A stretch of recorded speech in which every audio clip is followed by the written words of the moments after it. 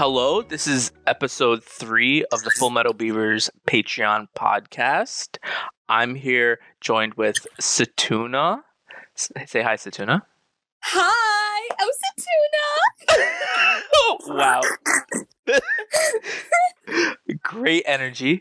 Satuna, do you just want to talk about just a brief bio of who you are, what you're doing, your age, grade level, status on the team, etc.? Hi guys, I'm Satuna. I joined the team in 2018. Currently, I'm a training coordinator. I'm a senior in Jamaica Gateway to the Sciences, and I am going to Lafayette College as a posse scholar. All thanks to the team. Nice. So, let's talk about your history on the team, like when you joined, and then we'll take it from there. Well, let's just say one word I can use to describe my history is exponential, whether that's growth or a fall. So when I joined, I started off in the recruitment division as the evaluations coordinator, and quickly in 2 weeks I became a manager because my manager was not doing much. So that was just really new to me, and that was I think my first ever leadership experience, and it meant so much. And after that, the school year ended, and then I became the apprentice, and that role is just way too precious for me. It was like. Can you talk about what the apprentice role is? Because it's so coveted on the team, but they're really just crazy people after it. Well, the apprentice role, everyone thinks it's all that, and it is all that, but it's more like having Dr. French having someone they can trust. So he would tell me to do certain things that the entire team probably would not know, and also just being his right hand, sort of if anything he needs, I'll be able to do that for him. So that was a really precious role. I really appreciated that. After the apprentice role, I became the director of operations because Dr. French asked me. And, that was a little short journey. It was not even a month. I think it was 29 days. It was a little bit more than a month. And and then it just went down. But at first I was upset because not with other people, but I was more upset with myself because I sabotaged myself. I put myself there, and then I chose to be the training coordinator, but I don't really mind it. Being a collaborator is just as fine as being a leader on the team because it's just such a dynamic experience with whatever role you have. You can grow from it. Yeah. You've definitely had, I would say, in the 5 years that I think that I've been mentoring, you have had the most dynamic growth out of any of the participating students. You went from, it's definitely a compliment. You definitely went from, you said your first role was evaluations coordinator. Mm-hmm. Yeah, and then you filled a vacancy for a manager position in that same division, and then you became the apprentice, which the apprentice is really the executive assistant to the lead mentor. So they're, like you said, the right-hand person for the lead mentor. By the way, as a side note, the apprentice position was proposed by Anthony. He's currently on the team. He's a junior. And he proposed, I think, 2 years ago, and he was actually one of the first apprentices. And his idea of that role was it would be an assistant to the mentor, and they'd learn the ins and outs of being a leader at the top, being a mentor for other people, with the hopes that they would eventually become a mentor to someone in the future. Aww. So that's why Anthony created it. Yeah, that's I'm really thankful for Anthony for doing that. It's a great role. Yeah. And then after your apprentice position, you kind of got, I wouldn't say it was an upgrade or a downgrade. It was a side grade to the director of operations. because Mm-hmm. that's probably one of the most difficult director positions, For sure. because you're not just managing your department, you're managing the entire team for the most part, Yeah. overseeing like operations across the entire team of like 50 plus members. And Mm-hmm. then after that, you said you took your fall and you went from director to now you're the training coordinator. Yeah. So it So was like a 360 sort of.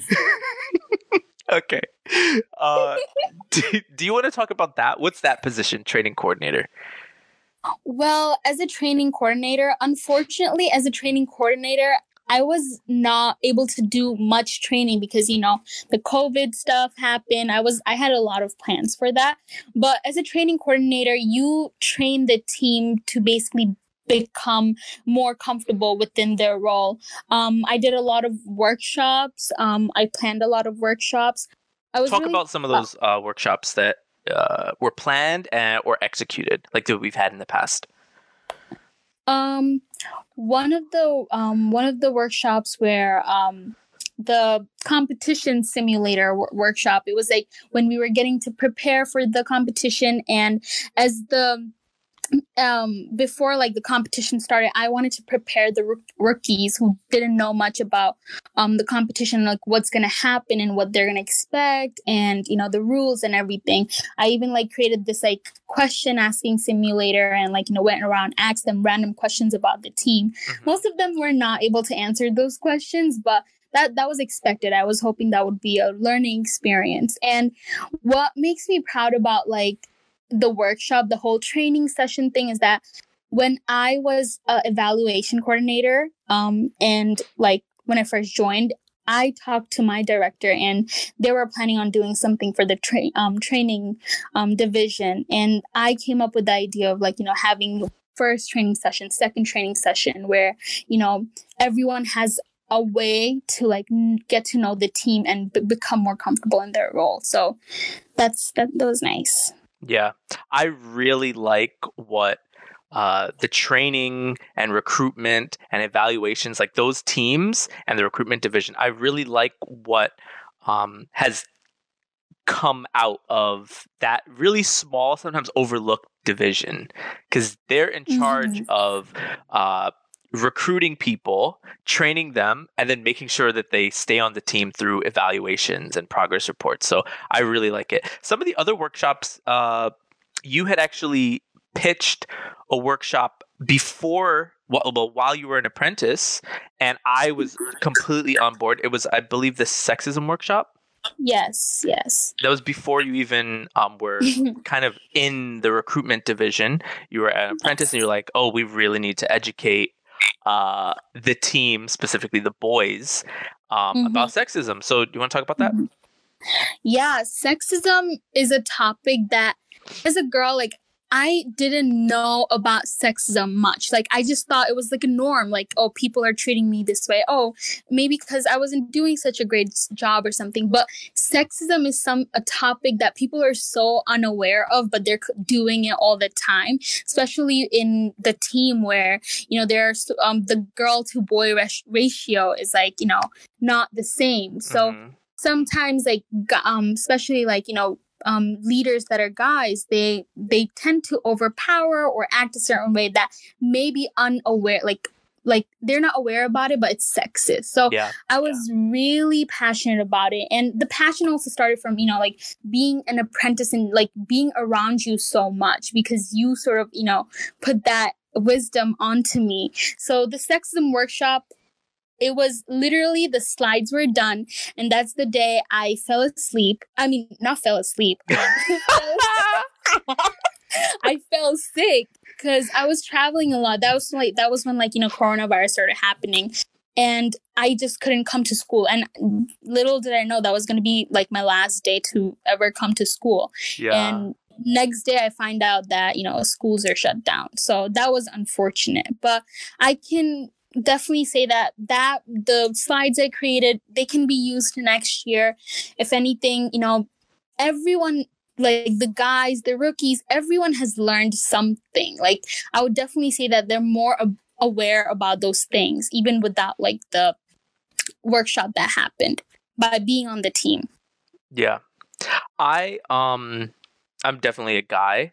I feel, and I wasn't always like this, I'll be honest. I think I was just clouded, ignorant about my own like sexist ideals or Mm-hmm. actions sometimes, So Yeah. I like to say like it was after my niece was born that I started to like see things. And I was like, oh my God, people really treat girls differently. And I was not having it. And it made me, I guess I want to say like using my privilege as a guy to kind of force change, at least within Full Metal Beavers, robotics. So I made a conscientious effort to put girls into leadership. And when I saw some girls being kind of assigned by their male leaders, like secretarial tasks or assistant tasks, or even though you were basically my assistant as a girl, there were some girls who were literally the only things that they were doing were just like, oh, take notes or clean up or do this. And I was like, no, no, no, Yeah. we're not doing Mm-hmm. that. So that was something that I saw and I wanted to change. I wanted to like change the mindset of like a lot of the boys and even some girls. Sometimes you have to like kind of snap them out of it. Yeah. That they can do stuff that boys can do or better, or they can do their own thing. They don't have to like try to be a boy, you know? Yeah. Mm-hmm. So one of the things I know the recruitment division was doing as a active effort this year was to recruit more girls. And I think we were successful in recruiting more girls. Definitely. Yeah. Do you feel like it's difficult to get girls on a quote unquote robotics team?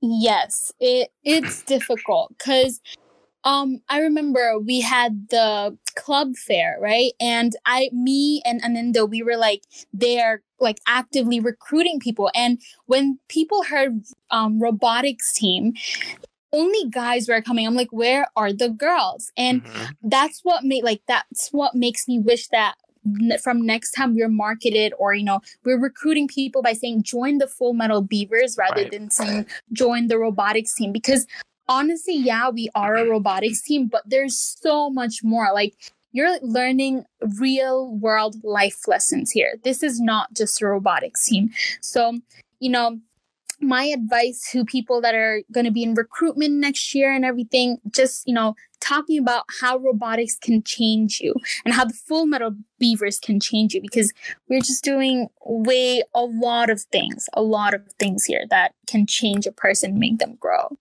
What do you think is causing, from your opinion, what do you think is causing that, like, that blockage, like, that seems to be preventing girls or discouraging girls from wanting to join quote unquote robotics? Do you think it's that word? Yeah, I do. I just think it's that, and like a lot of other external and internal factors. I mean, in our school, like robotics is one of the biggest teams, and now we have the girls club, we have other clubs, like big clubs that are forming slowly. And with that, like, I don't like, there's no competition between the girls club and the Full Metal Beavers, but I'm just saying, like, with the girls club, more girls are obviously going to join because it's the girls club. I sound kind of dumb, but right. Just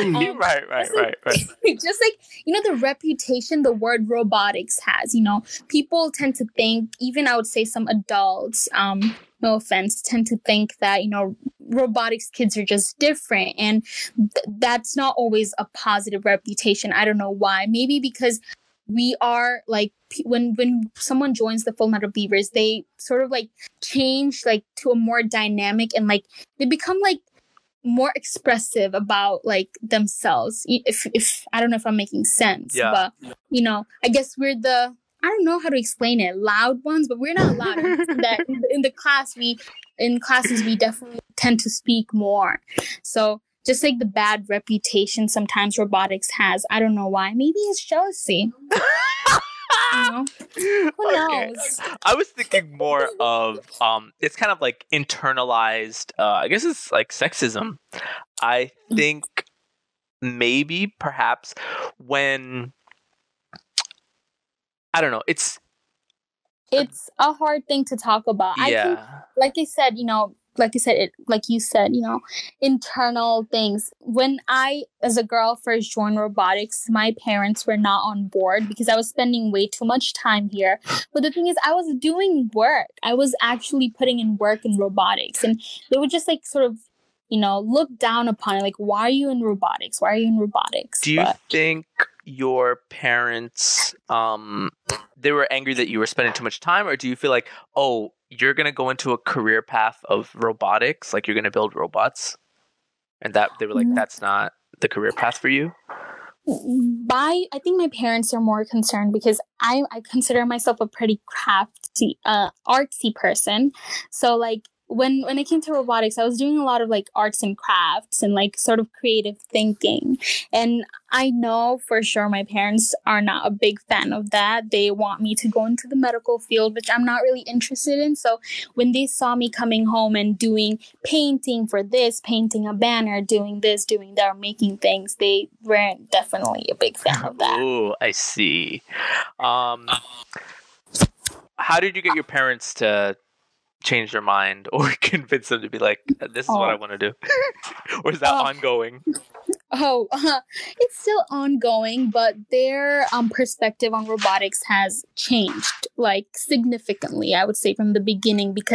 And that's all after, My gosh. I got the Posse scholarship. And I explained to them that this is why, having a good extracurricular experience is so important. Like, I would say that 80% of the reason why I, got the Posse scholarship is because of my leadership experience in the team. And I just told them that if it wasn't for Dr. French, if it wasn't for the team, I would probably not be able to get this scholarship. So they were like, "Oh, I see. That's why you were spending this much time." Like, "Yes, mom, I was spending this much time for a reason." Can you talk about Posse? Like, what is that, and how did you get introduced to it, and what was the process? Let's talk about that. Yeah, Posse is a nonprofit organization. It's basically a full tuition scholarship for student leaders all over from New York City. And there are different posses. Like, I'm from the New York City posse. There's the DC posse, and you get matched with a college of your choice based on the college they're partnered with through like various interview processes. And I would say the Posse experience and like the interviews and stuff, they were truly just so unique. Like the first one, it truly, like all of the interviews, it tested me as a person. It tested me as a team worker. And at first I was first introduced to it when Mr. Tai called me in his office, and like he was asking me if he was asking me a couple of questions along with someone previously from like who went through the Posse process to ask me a couple of questions to see if I was fit for it. And it was Ancho. Ancho was like, "Yeah, you should definitely have her here." And then, he signed me up. I filled out the application, and it turns out like you were one of the people who helped choose me for that, for the Posse scholarship. So I'm super thankful about that. The first round, it was 100 people in the same room, and it was hard to stand out. But the best advice I took from you, Mr. Tai, was really that just being myself, and I was myself. And what was weird that the leaders that were chosen were from the robotics team mostly. Yes. Yeah. So, yeah. I am proud to say, like, I definitely am just overwhelmed with joy when students come into the team and they have their little experience and then they leave as leaders or some type of leadership experience. So being able to get nominated for this full tuition scholarship is great, you know? And you being able to demonstrate or communicate what you've learned from robotics to these other people and other students around the city, it's great to Mm-hmm. share those experiences, you know?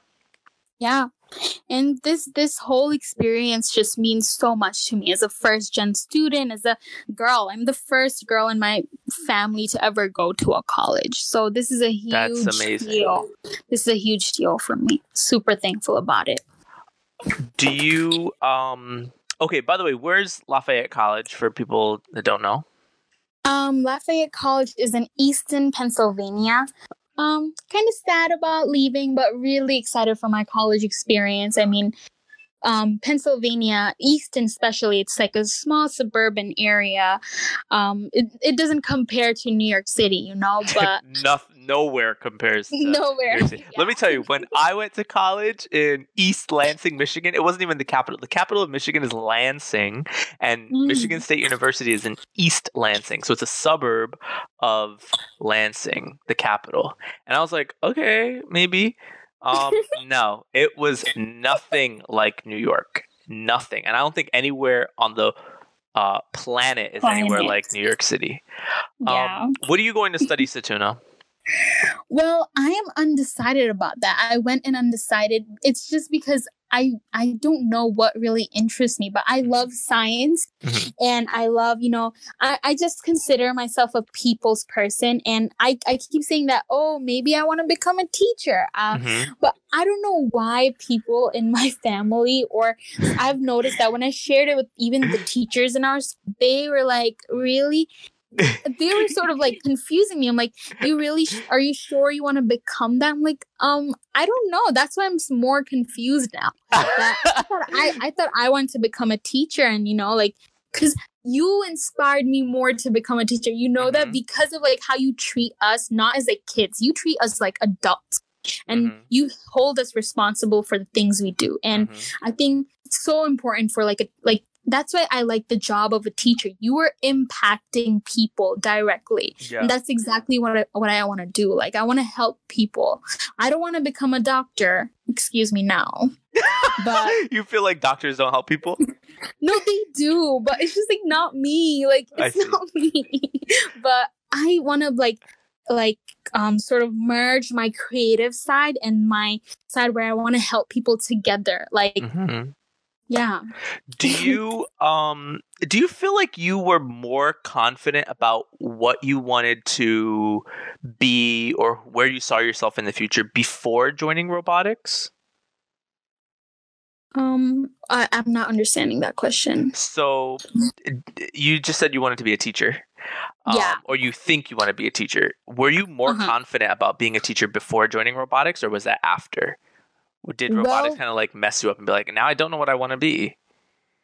um, to be honest, robotics did sort of mess me up Uh about huh. like me wanting to be a teacher Uh huh. because when I came into this team, oh my god, all these roles, like yeah, as a leader, like I'm looking after the entire team sort of and like business, engineering, and I know that engineering is sort of not possible by me, or it's like I haven't like I'm not interested in engineering, but business I am super interested, like Hmm. graphic designing, marketing. I'm like, I feel like I can do that. I can Yeah. be an entrepreneur. And the teaching aspect like sort of became vague. It's still an interest, but became vague because I realized that maybe I like consulting with people. I like, Hmm. leading people. I want to be a leader in the future too. I want to be like a boss woman and, make Yes. history. Like, you know what I mean? Yeah. I just don't want to be stuck in the same place, Yeah. but also impact people. Yeah. I think something that could be a great selling point for like our organization Full Metal Beavers is that we have such a wealth of roles and positions for Yes. everyone. We Everybody. definitely don't have a teacher position that's not available, but I guess a training coordinator is like a teacher because you're holding Yeah. workshops, you're teaching, you're Mhm. educating the current members, and new Mm-hmm. members about things. So it's great. And then, like you mentioned, we have like graphic design and business.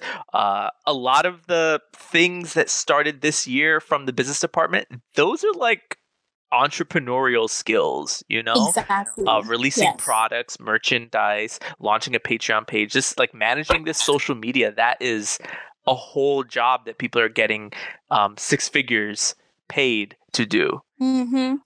So Oh, it's great. definitely. I think that's a great selling point because just the wealth of opportunities. It might be overwhelming for some new members. Like imagine you're really young, you're a ninth grader, and you're on the application page, and you're like, oh, which position do you want to get into? That's why we don't list the positions. We list like vague things that you're interested in. Oh, I'm interested in programming. I'm interested in designing. I'm interested in like managing people. Yeah. I just want to say that how much I love the interview process. I think we're the only club or team in our school that sort of interviews people to get in. And I understand it can be so intimidating, but just seeing how the rookies grow from their interview process to now, I like based on like I did so many interviews, and when I compare them from before to now, I'm just like, wow, look at you. You were shaking in that interview. Look at you Yeah. now. So much confidence a lot of members Mm-hmm. have gained just from being like within, let's say, like the first 3 or 4 months of being on the Yeah. team. I will say I don't say it so often anymore, but I used to say there was a member. His name was Moffler. He was one of the managers for the engineering department, and he was one of the most intimidating interviewers because at the time we only had leaders interviewing new members. Only the leaders were Mhm, interviewing. And I mhm. told him, I said, if I was a student and I was interviewing to be part of this team, I don't think I would get in because I'd be so nervous based on how he was Yeah. interviewing. Talk about how your interview went, if you remember. Yeah, I remember. Yeah, my interview was also done by leaders. I was scared. I was really scared. I definitely thought I was gonna get rejected, but I didn't. Um, it was intimidating. They were asking me questions, and like they were serious. Like, where are the smiles? Like, hi. I was I wasn't feeling welcome. Like, did I make the wrong choice by applying here? This is really scary. And I just like I went home and I kept doubting myself that I probably don't belong in this team and stuff. Um, But the interview process, they asked me so many things about, they got to know me more, like how I work as a team. What does a team mean to me? mhm. Am I an organized person? And I was trying to be honest. And many of the questions, one of them was like, are you an organized person? I was just like, no, I'm not organized. And Anisha, who was the director, was like, okay. And I'm like, oh damn, that's it. I'm not joining this It's team. clipped. But here I am, you know. Um, why do you think we have that interview process? I mean, you know the answer, but maybe you want to explain it. Well, you know, when we're interviewing someone, we're not trying to reject them. This is the interviews are also being documented as like we're interviewing someone. It's just to see the progress of a person, like I mentioned, like from personal point of view, and also just seeing that, also helping that person find the role that best will benefit them. Mhm. We're not trying to assign them a role by saying, oh, here's your interview, we're going to put you in the engineering department, Mhm. but you don't know anything about engineering. So if you're in your interview, if you're saying something like, oh yeah, I love talking to people, oh I consider myself a person who is very loud in classes, we're going to match you to a role that's going to fit those Yeah. fit for your traits. So that, I think that's super impressive, and it's the right thing to do. Yeah. One of the things when I think it was 2 years ago when we set up the precedent for like we changed the interviewing process, the whole recruitment process, because before there were like applications, like paper Mhm. applications, and then you submit Yeah. it and you automatically get in.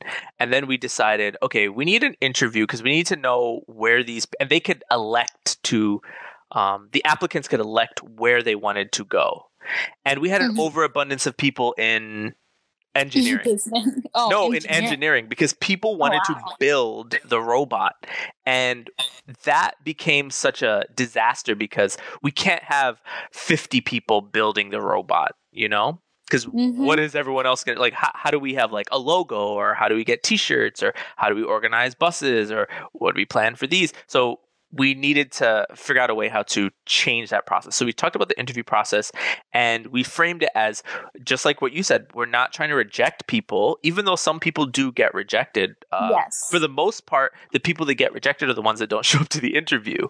Yeah. Um, but like you said, we don't want to reject people. What we're trying to do is trying to find out what they're good at. Where would they best fit in the team? So we actually would love if we had 100 members or 200 members. We just need to know what everyone's good at so we could put them in the team. Because ultimately, I think being on this team or any team that's like run like a business or an organization is difficult, you know, and you're going to run into challenges, and you're going to run into struggles, and we don't want to kick people off the team. We want to make sure that they're put into a position where they can thrive and flourish and grow.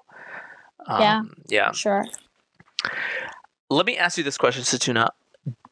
What has been your legacy on the team? Like when you graduate in a few months, and let's say 5 years from now or 10 years from now, when you look back on the team or you come back and visit, you're like, hey, I did this, or I was the one that implemented this. What do you think your legacy is or is going to Well, be? yeah, being part of this team for 1.5 year, but like I have had so many experiences. There have been so many things that I have done. I can't name them all, but the most important thing that I'm so proud of is the core values. Mm-hmm. Me and Freddie, when we were applying for the NASA grant this year, one of the questions were like, what does your team value the most, and tell us about your team.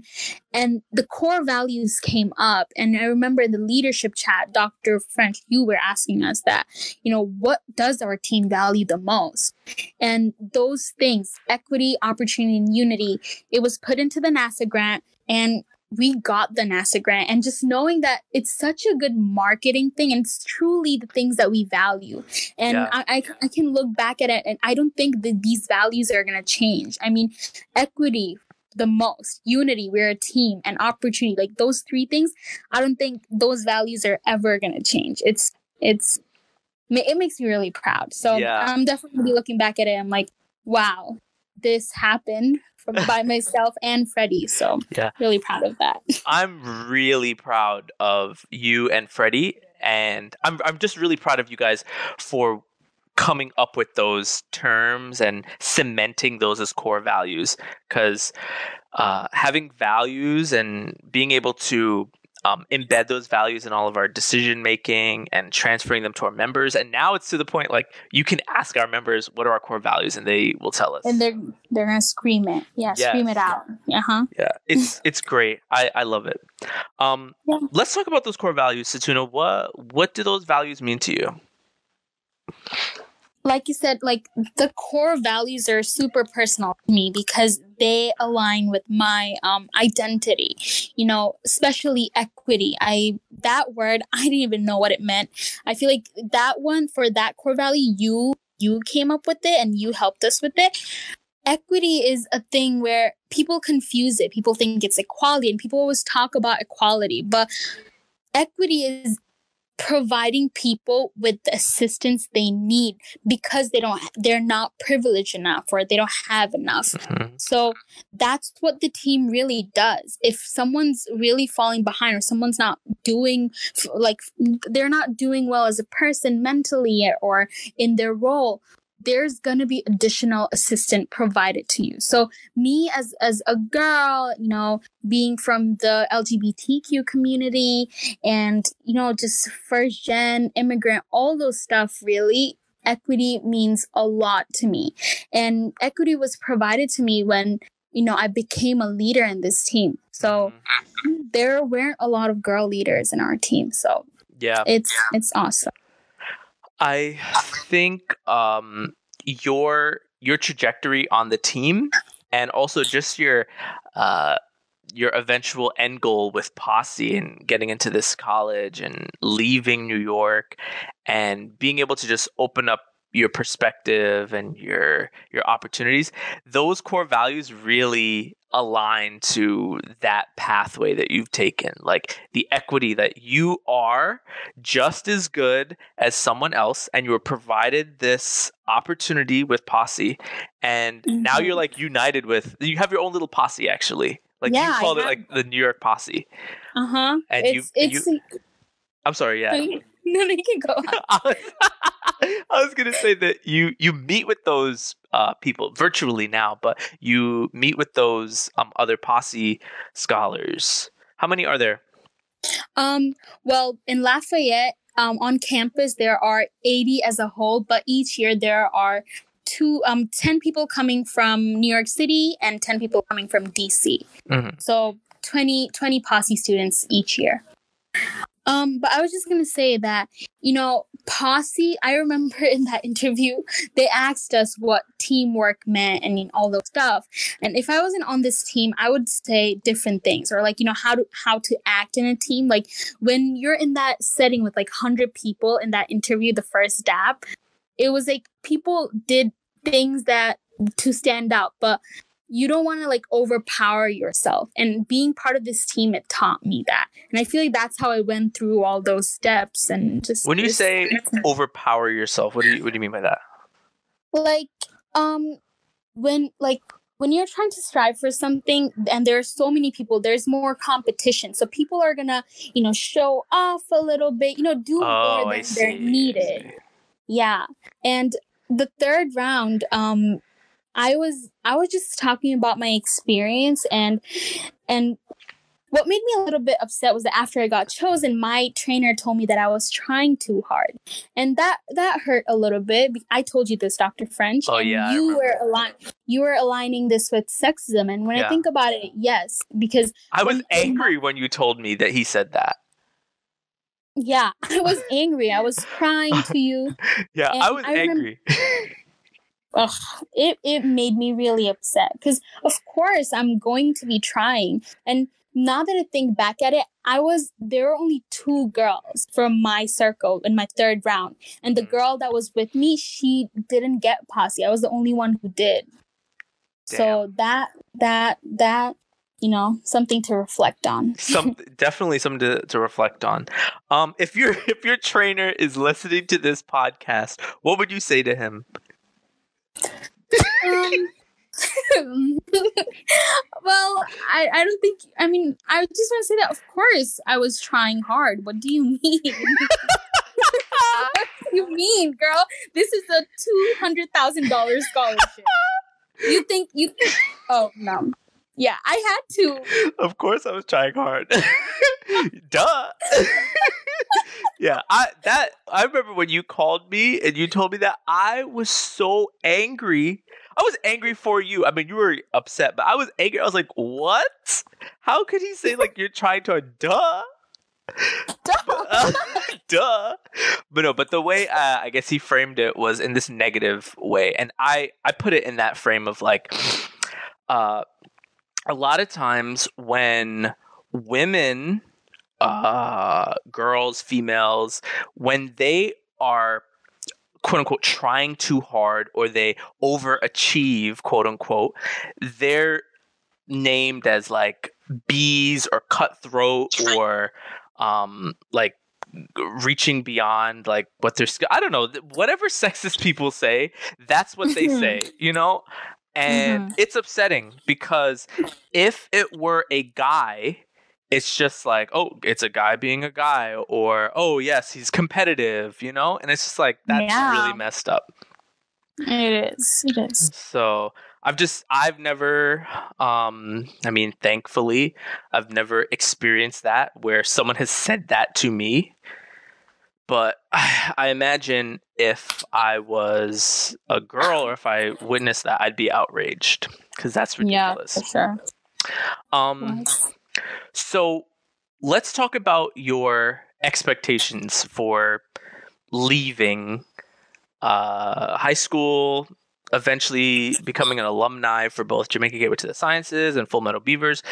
What are your expectations going into college? Like, what do you think is in store for you? College, this is I've dreamed of this, going away for college. I didn't think it was possible until, I got Posse, where I was sort of bound to, go to Lafayette because it was a binded decision. But all I can say is that when I go to college, I just cannot wait to express myself because, like at home, I can't really express myself to the full extent because, mind this, I am growing up in a brown household, and there are a lot of things aligned to me that where I can't sit this certain way, I can't eat this certain way, I can't wear this, I can't wear that, I can't talk like this. So all those things are like sort of restraining me from being myself. When you So say a brown household, do you feel comfortable clarifying that? well, if you are not, I think people that are from a brown house would understand this, but the brown community, sort of like the Desi community, girls are marginalized so much. I mean, it's pretty bad. And but I'm really thankful that I'm at least in America where I know about these things. If I was still in Bangladesh, I would not even know. I would think of this as a norm. Just someone telling me that, oh, you're supposed to eat like this. That's sexist. And I'm told that. I'm told that I'm supposed to eat a certain way or talk a certain way. In Yeah. college, I won't have that. And I can be myself. That's what I'm looking the most forward to. Like, for me, school, especially room 106, your room, was my safe space where I could be myself. I think college is also hopefully going to be my safe space. But yeah. What do you this is kind of off topic. It gets into a whole different discussion. Do you think so? When you say brown household, you're talking about the Bangladeshi like culture, or you're talking about the Muslim culture? You're talking about that region in Asia, like the South Asian. It's a combination of everything. By a brown household, I really mean like the Desi community, like the region in South Asia, like Pakistan, India, Sri Lanka, Bangladesh, Nepal, that stuff. And when you're part of those countries, there are the culture of it. The culture itself is sexist. I'm not trying to say that maybe my religion tries to marginalize women, because it doesn't. But I'm just saying that the culture of those countries are like sort of shaped in order to like oppress women. But in America, women are much more freer, but that doesn't mean they're like free from sexism. Yeah. We both watch the same show, and we're talking about RuPaul's Drag Race. And on one of the episodes, it was like a musical episode, and they talked about in one of the lyrics, it said, "A man will make $1, and a woman will only make 80 cents for every dollar that a man makes," which is so messed up. So It is. when you're talking about like the culture in these other countries and in the United States, this country, women definitely have more opportunities, or there may be more freedoms compared to other women in other countries on the planet. There's still this disparity in wages and other things like rights. So it's messed up. It's so messed up. And that's just like all these things, and like people like you motivating me, and like the show, the RuPaul's Drag Race, like it has changed me as a person. Shows like that sort of like makes me want to like change the world. I know it's like a very, overachieving like statement. I can't change the world by myself, but I can do certain things that can help change the world in little ways. Yeah. Like if I can just like help the Eastern community in college, just like help the Eastern community understand more about sexism, and like help, merge the wage gap, like cancel the wage gap, that itself would be such a huge accomplishment for me. You hear that, Twitter? Hashtag cancel the wage gap. Period. Did you? I just have this question. Did you watch RuPaul's Drag Race before meeting me? So, or did I corrupt you with that too? I just want to be you, Dr. I think I asked you for my resume. When I asked you for my resume for college, I said your protege. I don't even know. Yeah, protege. Yeah. No, you know what's crazy? I did not know what that word meant. No, I was so flattered that you wanted to be like my apprentice, you wanted my protege. And I remember having like a very serious conversation with you. I said, I'm flattered. I love that you are learning all these things from me. I even like borderline pleaded with you saying, I really wish you could have a female role model. I love being a role model for people. Yes. And I find it so, maybe it's just my own insecurities that I need to get past, but I find it so peculiar. And I don't know why I find it peculiar, but I find it peculiar when girls, because there's other girls on the team that have told me like they look up to me. Oh, they want to be like the idea of having a male role model and you're the opposite gender or a different gender. It's just it's different to me. So I'm just like, okay. So I don't know. I really don't even know how to respond to that.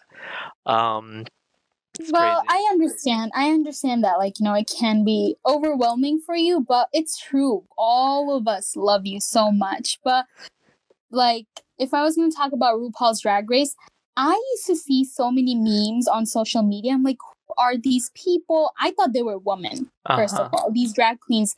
I did not have any idea about drag queens. And I started watching, like, I was what?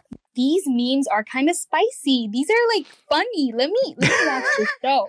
And like when I sort of like came in terms with my identity as being part of the LGBTQ plus community, I was like, I need to watch this show. And I watched it, and you made me listen to this song by RuPaul. I'm like, what? Oh my God.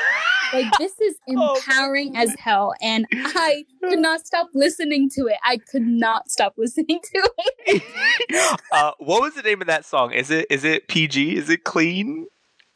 Definitely not. Oh my God. But you should definitely listen to, whoever's listening to this, please listen to it. It's Catitude by Miley Cyrus featuring RuPaul. But RuPaul's other songs are just like so empowering.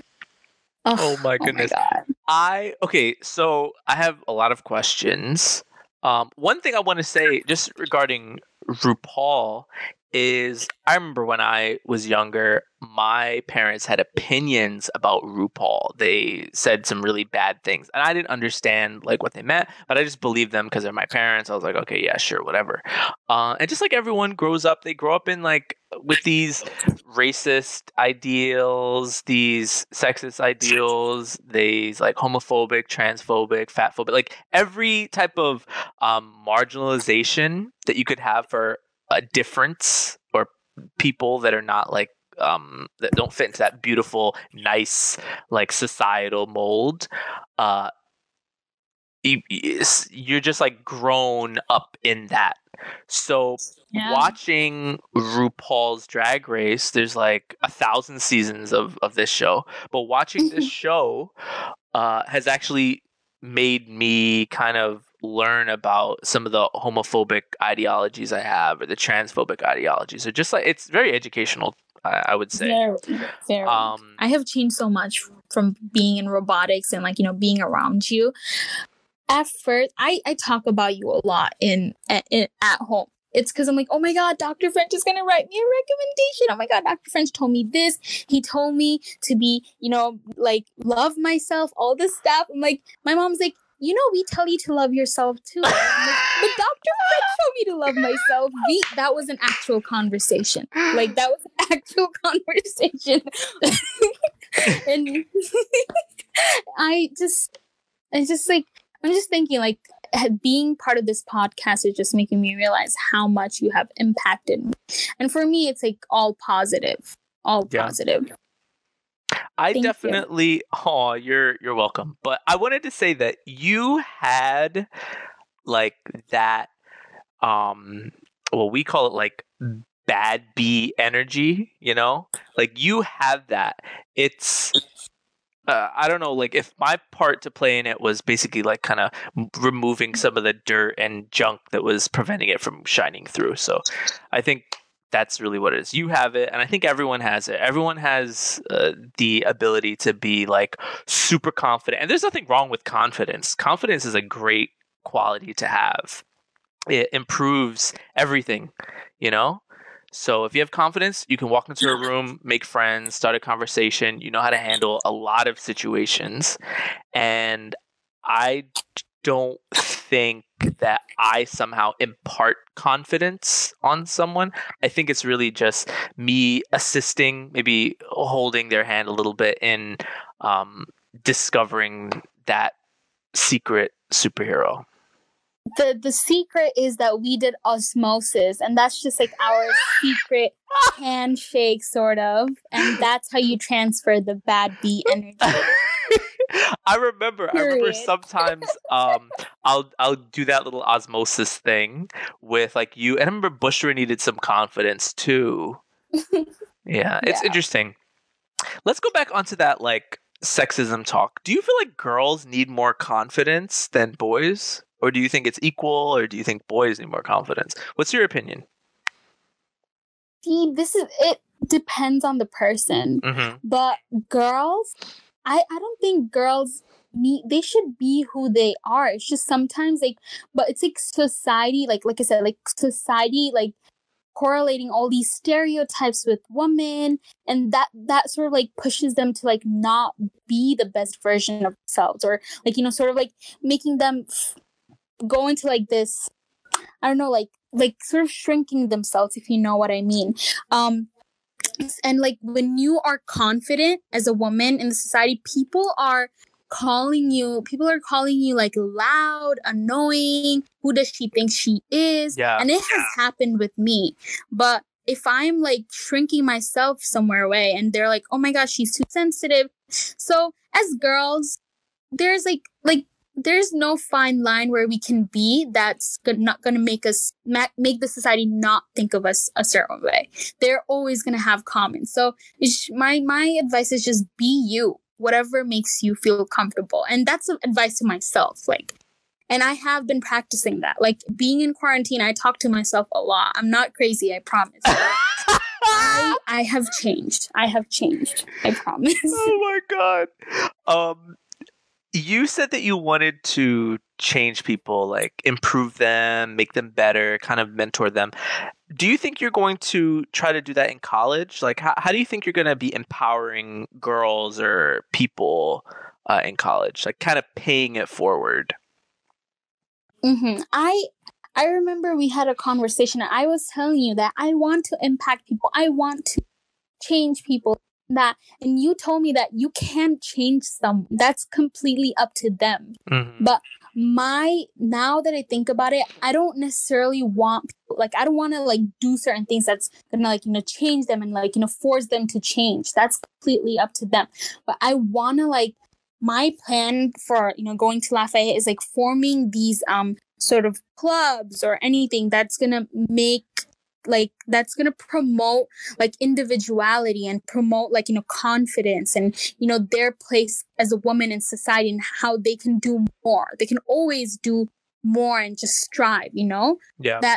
That's my goal when I go to college. I hopefully, if I succeed, I just want to like like make a community of like girls that are willing to do the same, and sort of pass that energy on, like do osmosis with them too.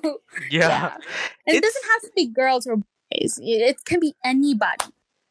Yeah. It's that's I was just thinking, I was having like one of my little flash forward future telling moments. I was thinking about something you just said like a few minutes ago, saying that society will always have some opinion about you, and you is in the plural, like anyone. And so when there are women, girls, who are confident and, I don't know, fighting for rights or being activist or loud or whatever you want to call it, people are threatened by that. People What are. what would you say to someone who's like, why are these girls acting like that? Like, okay, let's say let's make it physical. There was a women's march that happened shortly after the inauguration of President Trump, and there were women wearing hats in the shape of pink vaginas. Mm-hmm. So there were some people that were like, why are they wearing these things? Oh my God, why are they wearing vaginas on their head? What would you say to those people? Like those naysayers? They need to the problem is they're ignorant and they need to educate themselves. Trust me, me as a girl, I've been like this too. Like, I don't know if I'm allowed to say this word, but can you just like put a beep on it? No, don't, don't okay, say fine. it. All right, I have used derogatory terms towards other girls when they're like expressive of themselves. And now when I have gotten, like, you have told me so many things by watching Drag Race, reading books, and all those, like, just school itself and all the knowledge, Yeah. it has changed me that girls need to do this. They have been oppressed from the beginning of time. And if guys were doing this, it would be funny. This would be something on like social media becoming a meme as something really funny. Oh my God, blah blah. But when girls are doing this, oh, it's disgusting. So I would tell them to, like, you need to educate yourself in these topics and know where they're coming from. Yeah. Because this is not fun, or this is not something that's supposed to be funny. Definitely. Yeah. What is your biggest takeaway from being part of Full Metal Beavers? Biggest takeaway. Tough question. Very tough question. So this is, cliche, but the biggest takeaway is you gotta love yourself before you love someone else. Like RuPaul said, you need to love yourself. And it can be really, really hard.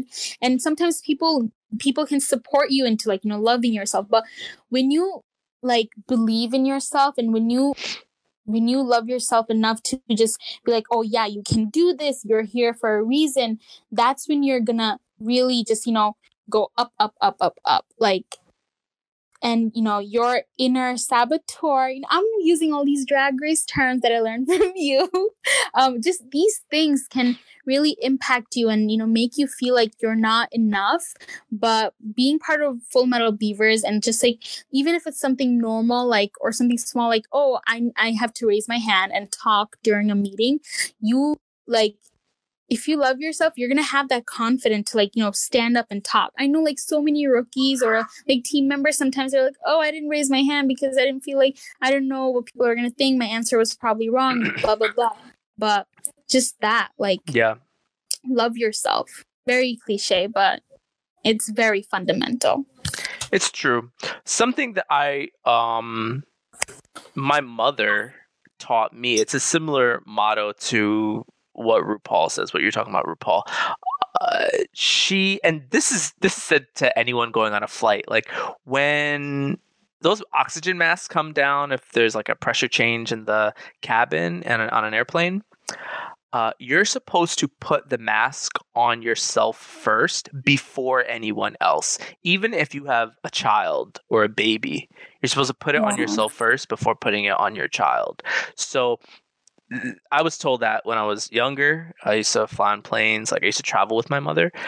So that was something that resonated with me, in that you have to take care of yourself first before you can take care of someone else. RuPaul says, how are you going to love somebody else if you can't love yourself, So can I get an amen up in here? Yeah. Amen.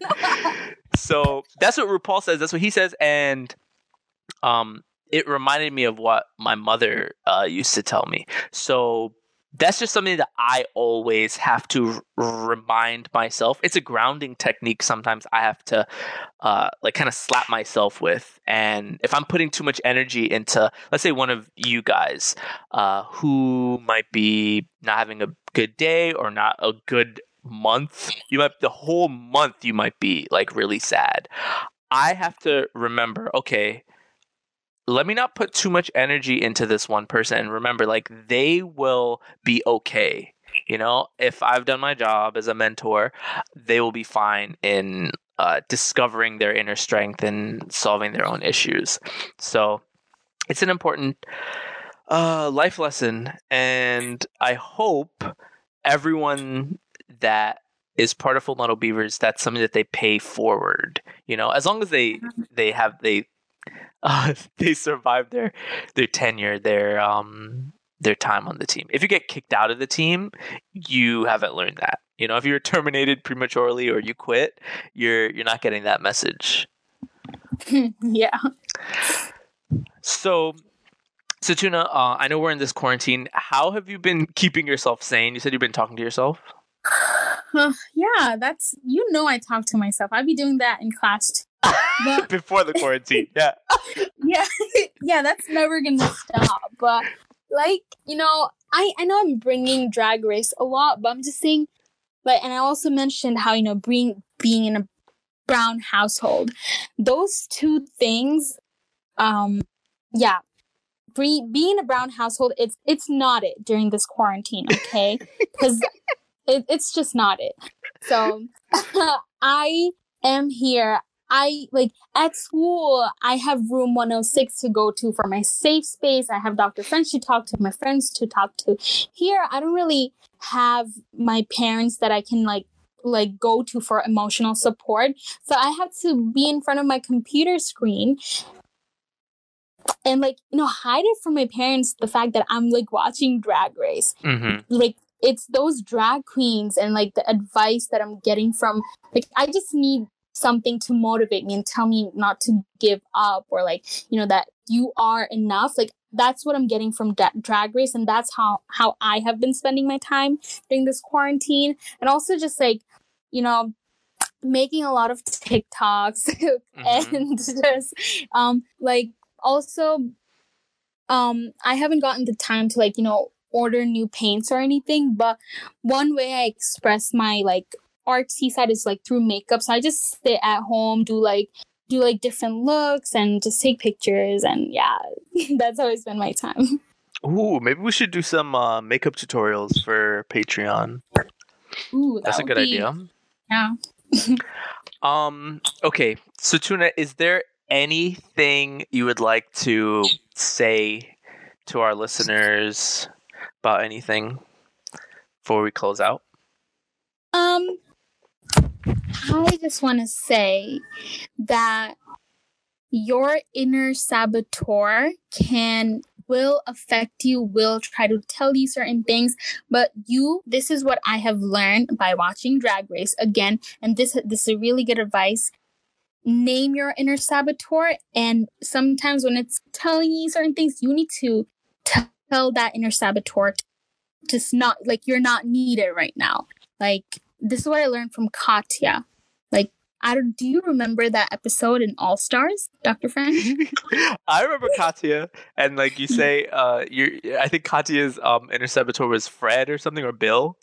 It's anxiety, or something. No, it's Brenda. Brenda. Her inner saboteur was named Brenda, and that advice. This is what I'm using right now. I just sometimes I feel so crappy and just feel I don't feel like doing this. Or oh, I'm not pretty, blah, blah, blah. And I'm you know what? You're not really needed right now, Brenda. Please stop. I don't need you right now. And, you, that I sound like a crazy person. But shut up, Brenda. No, you shut up. Shut up, Brenda. Exactly. Brenda be, doing too much sometimes, but she's not here right now. I think that's great advice, actually. It definitely sounds crazy, but being able to call out those inner thoughts and saying, shut up, have a seat, sit down, you're canceled, whatever is necessary for people to overcome and be the better versions of themselves is necessary. That's great. As long as it's not harming anyone, I think that's great. Yeah. Satuna, thank you so much for sitting down with me virtually, remotely, to deliver episode 3 of our Full Metal Beavers patron podcast. Really appreciate it. Thank you so much, Dr. French, for your time. I will forever cherish this. And thank you. Just stay safe and take care. Okay, awesome. All right, until next time, bye. Bye.